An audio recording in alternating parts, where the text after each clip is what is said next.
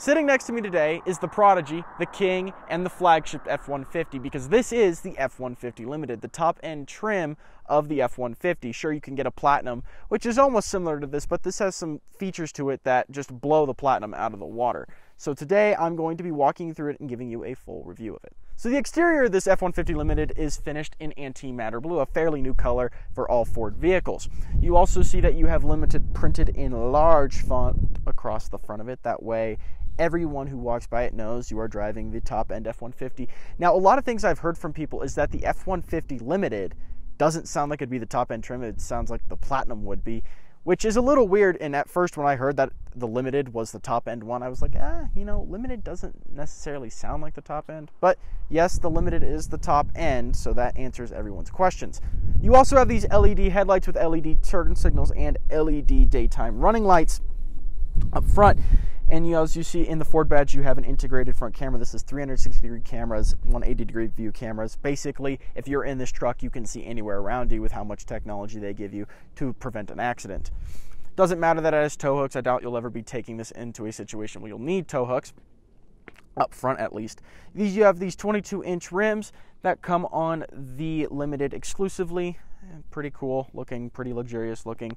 And then these power running boards down here, which don't seem to be folding up, but they are power.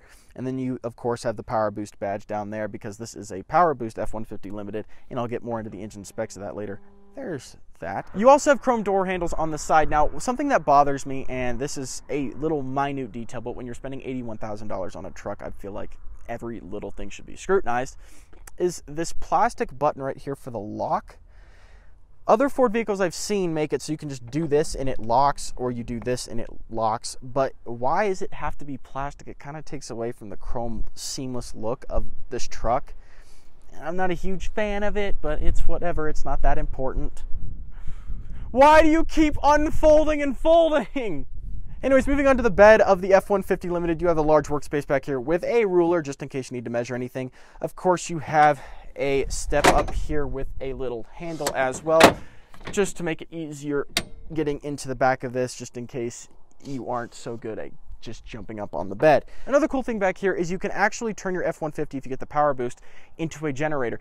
It has one 7.2 kilowatt outlet and two 2.4 kilowatt outlets that you can use your F-150 as a generator, plug anything into, and power those devices. Back here you also have Limited sprawled on this massive chrome panel, just like on the F-150 Platinum, and you also have your trailer connections down here for electrical. Mostly that's about it. The F-150s don't really change that much between the higher end models. Yes, you have little slight changes, including the rims, more chrome accents, the names and the badging and everything like that.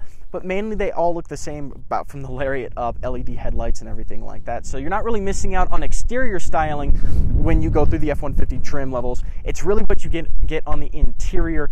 And when it comes to upgrading the engines, this one has the Powerboost, like I said, so let's go over that. Now, opening the hood to the F-150 Limited, it has multiple engine options, one of them being the 3.5 liter EcoBoost, and one of them being the 3.5 liter Powerboost engine. Now, this is the 3.5 liter Powerboost V6. It makes 430 horsepower and 570 pound-feet of torque. It is a mild hybrid V6. Honestly, though, if you're looking for gas mileage of an F-150, this is a great option. If you're still trying to have a truck that is capable of doing work, it can tow 12,700 pounds and has a payload of 2,120 pounds. But you do get decent amount of gas mileage on the way up here before we actually started going up hills. Got about 21 miles per gallon cruising around on city streets and going through highways, and that quickly went down because there's not a lot of miles on this truck. I really do like this engine, and when the engine's not under high load or you're just like cruising around a parking lot or anything like that, it uses the electric motor solely. Alrighty, moving on to the interior of the F-150 Limited. And I'll tell you, this thing is a different beast than other F-150s I've seen before. You can already see some notable changes from when I reviewed the Platinum F-150 or the Lariat F-150. Definitely see some upgrades to the interior of this one. So let's go ahead and start it up. Since this is the Powerboost F-150, you don't get an engine sound when you start it up, which can be a little misleading because you'll start it and you won't hear it. And you'll be like, did I not start it properly? Put your foot on the brake and then it'll turn off. So yes, it is silent when it starts up because it is using the electric power from the electric motor. But less about the Powerboost and more about the interior of this vehicle. Honestly, I never expect Fords to have diamond stitched leather seating And when I got in the F-150 Limited, I was like, wow, okay, wow. Now, as for like leather surfaces and everything like that, it's not that much different than if you were to go to a Platinum. You have most of your dash being leather on the top. Your seats are a nice soft leather. You have a leather center console, nice aluminum meshing around a lot of your trim pieces and your infotainment system. Nice soft armrests on the doors and on the upper door panel. And now you got this fake plastic, like carbon fiber looking material around it as well. At least it's better looking than cheap, crappy plastic like you see on some lower end F-150s.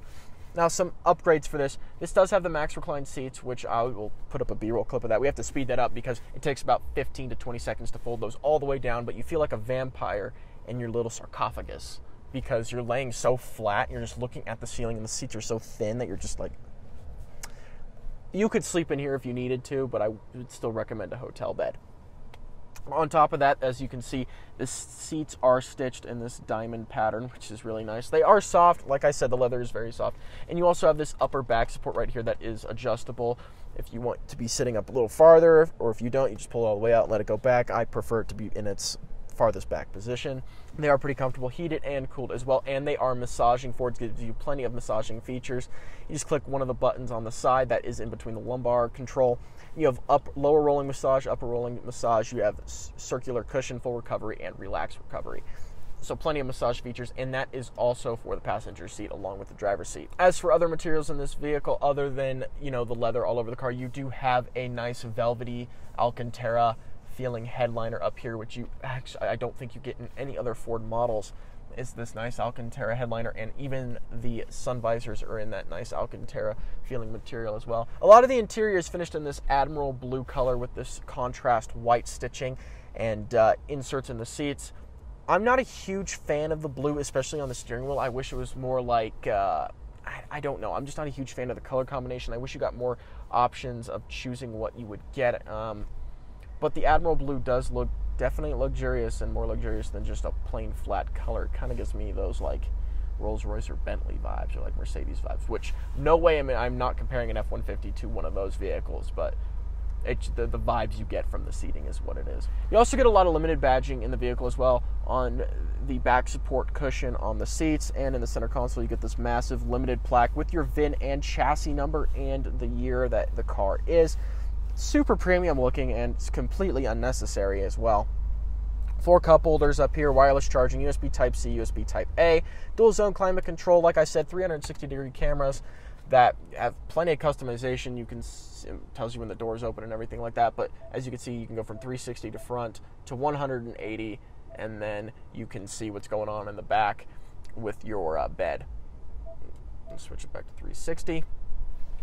Like I said, this button is to control your generator, your Pro onboard, whether you have the 7.2 or the 2.4 kilowatt outlets. And you also have your parking sensors. Home link. Now, for the infotainment system and the gauge cluster is a 12-inch screen. Plenty of customization, plenty of features within the gauge cluster. You don't get to see your navigation, though, which is one of the things that the German brands do so right that other brands just don't do. You can see the navigation in the screen, and the F-150 does not offer that. But other than that, the gauges are very clear and concise. All your information is displayed to you better than I think an analog gauge cluster would be. You have your gas mileage, trip settings. This has off-road information in it. Not that you're ever going to take an F-150 Limited off-roading, but just in case you get into some rocky terrain and you want to see that you're at a 1 degree pitch or a 1 degree roll, then I guess you could turn on your off-road settings. You can also see your towing function, which this F-150 has the ability to kind of scale how much you're towing and is able to know how much you're towing and how close you are to its maximum tow rating. You get a 12-inch center screen running Sync 4A, which has plenty of features in it as well. I've gone over in my other videos information about this gauge cluster, but it is pretty responsive. As you see the navigation screen right here, and you can zoom out pretty easily. I would still recommend, if you have the ability to use Apple Maps, it has a better navigation system. Not only is the map responsive in Apple Maps, but the navigation system in Apple Maps is very helpful. But if you don't, this navigation system should suit you fine. Sync 4A also has multitasking, so I can just swipe over and bring my radio up, or I can swipe over and bring my navigation up, and whatever you choose, that is your multitasking settings. As for features in your F-150, you can control your driver assistance, your Pro onboard generator, like I said, towing, zone lighting, which is cool because it uses zones in the vehicle in the F-150, like the zones on the mirrors up front and on the back of the vehicle, so you can light up certain parts of the road if you want. You don't have to turn on all your lights, which can be helpful at night and in tight areas. And also control your power running boards, which we should turn off approach detection because it kept going on and off. Welcome lighting. Oh, no, we can't turn that off because we need welcome lighting. Sorry. But this also has, believe it or not, and I don't see this in a lot of Ford vehicles, on top of having Apple CarPlay, you get Android Auto. So all your Samsung and Google users out there will be able to use Android Auto in your F-150, thankfully. As for audio, this has an 18-speaker Bang & Olufsen sound system, which sounds incredible. Very good. 18 speakers is a little overkill for a truck with a cabin that's not like the size of an SUV, but 18 speakers, hey man, if you're an audiophile, then definitely a decent truck for you. Some other cool things in here, of course, you have your power raising and lowering gear selector up here that has been in the F-150s for the 2021 model year. That will continue to be in the F-150s for probably the next 5 to 6 years. A pretty decently sized center console that has plenty of storage space in here, and you have your Pro power onboard cables. You also have a glove box up here with a mask in it, and then you have a glove box right here. Now, I feel like they kind of sacrifice glove box space down here to make the glove box up here kind of a thing, but this is kind of staple F-150, so it makes sense that they wouldn't get rid of that. As for drive modes, almost forgot to go over those. Let's go over your drive modes. You have Sport, Eco, Tow and Haul, Normal, Slippery, Snow and Sand, and then you also have Mud and Ruts. I really wouldn't be taking my F-150 Limited into a mud and rut situation. I don't think many people are going. That's basically it for the front seats up here, guys. Beautiful interior. Let's move on to the back and go over some of the features back there. All right, I'm going to have to step onto the plastic that covers these floor mats, but that's all right. Plenty of room back here, absolutely. 12 inches of legroom, a good 12 inches of legroom at least. Decent headroom. I probably have about, I don't know, an inch before my head hits the ceiling, maybe a 2. Seats are actually, I would say, more comfortable back here than they are up front. Oh, that's insane. They are more comfortable. Now, something I like about Fords as well, you can't do it with these back ones, but you can adjust the headrests. I don't see that in many other vehicles. A decent amount of back of the seat pocket space. Heated seats in the back, and you get a 12-volt socket, USB Type-C and USB Type-A, and then a 120-volt outlet down here. And you have more speakers back here. Leather on the door trim as well. Like, a lot of times people don't focus on what's going on in the back of the vehicle, and so they do plastic for the doors and everything like that, but it's nice that they actually put leather back here. I absolutely love that. And then more leather for the armrest. As for center storage space, you get none, but you do get a nice armrest with 2 cup holders back here, which gives this accessible cup holders without using the doors, 6 cup holders to use. But yeah, I love the seats back here. You get 2 climate vents so your passengers won't be complaining. Oh, I could absolutely ride in the back of this for a couple hours. Alrighty, so driving the F-150 Limited with the 3.5-liter Powerboost engine. I gotta say, I'm actually very impressed. I don't know what Ford did to this. I know it's got active power steering, so you're at lower speeds, the steering's lighter, and higher speeds, the steering's tighter. But the suspension isn't any different. It's still independent suspension up front with leaf springs in the back, but I've never noticed how well an F-150 rides. It just is... Something's different about this one, and I can't put my finger on it, because when I looked at the suspension characteristics of this vehicle, they were the same. It wasn't like they changed much. Now, around turns, I have noticed that weight transfer from side to side can get a little bit high when making slight turns and corrections, because it'll just instantly go like this and wash back and forth, which isn't necessarily a bad thing, but if you're looking for like a super premium ride, it could be a little better. But for the most part, it's absolutely great. Like, it's 9/10 of the way there. Super insulated cabin. I was driving up here, and I can't hear road noise. The insulation in the Limited is absolutely just incredible for an F-150. It's not something you would normally, like, expect out of this vehicle. Now, though this is a mild hybrid system, the mild hybrid system does not mean this truck is not powerful. It can use that 570 pound-feet of torque and that 430 horsepower very well. So if you put this thing in eco mode, you're definitely getting great gas mileage. But the second you put it back into normal or sport mode, you're getting power out of it. It's fast. And of course, that 10-speed automatic transmission that this thing has is pretty snappy. At low speeds, it can be a tiny bit jerky, and you can feel a little bit of the shifts. But when you're like putting your foot into it, it's very snappy. The 10-speed has always been a great automatic transmission for these Fords, and that's why they use it in the Explorers, the F-150s, the Mustangs, because they are good transmissions. I got in this expecting it to ride like a normal F-150. I knew the materials were different, but getting in it, I expected the ride to not be any better. But I believe, and I might just be a placebo, and it might just all be in my head, but I think this F-150 Limited rides better than even the Platinum F-150 does. It's just, you're like cocooned because you can't hear anything on the outside of it. And that's such a nice thing to have, especially when you're spending this much money on a vehicle. It just adds to that extra comfort level. I will say the backs of the seats are a little stiff for me.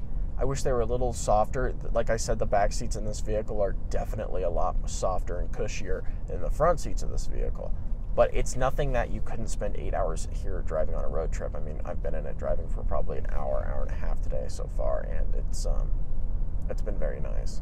Let's put your foot down a little bit. It downshifts pretty quickly, but like I said, you can feel those downshifts. You put it over into sport mode, definitely livens up. It switches it into four-wheel automatic, and then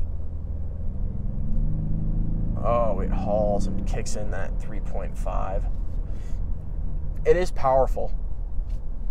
For a mild hybrid system, this thing is powerful. So you have adaptive cruise control and lane centering and assistive steering, which basically means if your hands are on the steering wheel, the truck can drive itself. So if we turn on cruise control, lock it in, and turn on lane centering. So the lane keeping system's on right now. My hands are on the steering wheel, and it's going to turn me around this corner. I'm putting no force into the steering right now. I'm putting absolutely no force into the steering right now, and it's doing all of this by itself. Adaptive cruise control, it has multiple stages where it won't get a certain distance from a car. Let's see if it can pull through this corner right here easily or not. Okay, I don't trust that. Now, Ford's rolling out something called Blue Cruise, which uses the system to track your eyes instead of using your hands to track if you're paying attention. It tracks your eyes, so as long as you're looking forward, you can put your hands in your lap, do nothing. It even tracks your eyes if you're wearing sunglasses, so there's no issues with that. If you get or you own a Ford Mach-E, if you look down at the steering wheel, you will see that black bar that sits on the top of the steering wheel. That black bar is going to be the sensor that runs and reads your eyes. They just need to finish developing the software for it, and it will be active. It's going to just be a software update for those vehicles, and I'm sure the 2022 F-150s will have something along the lines of that black bar, or it could already be integrated, and they already made it so you aren't able to see it, and it's just more seamlessly integrated. But I don't see any sensors around the steering wheel, so who knows. I'm not going to make any comments on its competitors because I haven't driven any of its competitors. I'm not going to compare this to like a $50,000 Ram or a Silverado. So, but for this truck alone, without getting in anything else, I do really like it. And yeah, the limited trim, if you're looking for that extra bit of luxury on top of the Platinum, that extra bit of comfort, it might be a decent way to upgrade. I just do want you to know that the Raptor now, after destination fees, costs $65,840 if you're looking at a Raptor, and basically has the functionality of a Platinum in it. So if you're looking for something more off-road oriented and less comfort and luxury oriented, the Raptor is $65,840 versus this, I believe, starts in the mid-70 range. So yeah, this is definitely the F-150 you're looking for if you're looking for luxury, and then the Raptor sits below that, being the F-150 you're looking for if you're looking for hardcore off-roading and maybe some wheeling. But I wouldn't take this one off-road, especially for its price and what its use case is for. This is definitely for some rancher up in Montana who has like 100,000 acres and is pulling $10 to $20 million a year in income. That's what this truck is for, because we all know how much they like their F-150s up there. So that is the F-150 Limited top end trim level for the F-150. Comment down below what you guys think of the price of it and what you think of this vehicle. And if you really like it, definitely drop a like on the video. And if you want to see more from us, go ahead and subscribe. And I will see you all in the next video.